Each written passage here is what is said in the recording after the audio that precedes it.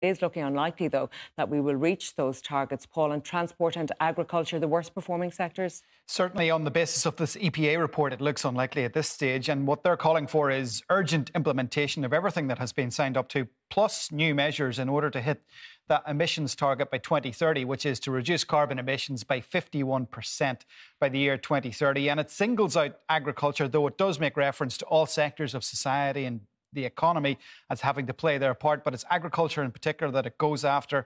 It says even if everything in the current climate plan is implemented, they reckon that emissions target will only be reduced by 28% as compared to 51%. And they say there's more clarity required from the agriculture sector in terms of how and when they reduce methane. And it believes that the agricultural sector needs to be transformed.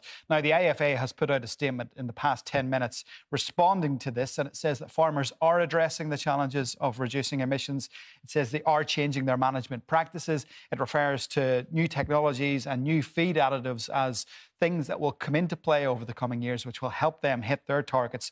And it makes the point that given what we've heard about in terms of food shortages and food prices, more than ever, it says the world needs Irish food. So a big battle ahead over the coming years between farmers, the EPA and government about how we all get there. All right, Paul, thank you very much for that.